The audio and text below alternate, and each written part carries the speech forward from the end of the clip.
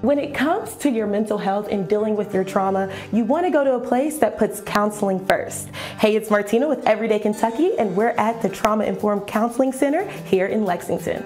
Essentially, trauma-informed counseling is a little different than just generalized counseling in the sense that when we get a lot of the people who call us to schedule appointments, they're seeking specialized trauma treatment. And so what that means is everybody at TIC has really been trained in specialized modalities that really speaks to people's trauma symptoms. So whether it be somebody has PTSD or different types of anxieties, we've been trained in special counseling treatments to help treat those symptoms specifically. What are a few types of people that would benefit from this counseling?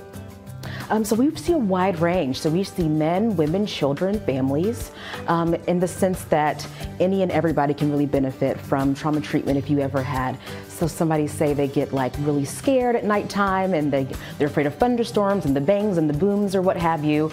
And that might remind them of a car accident they were in, or we've seen war veterans, you know, some of those loud bangs and booms really alert them and make them uncomfortable because it kind of reminds them when they were in the war or what have you. So really we are designed to treat people who present with symptoms like that.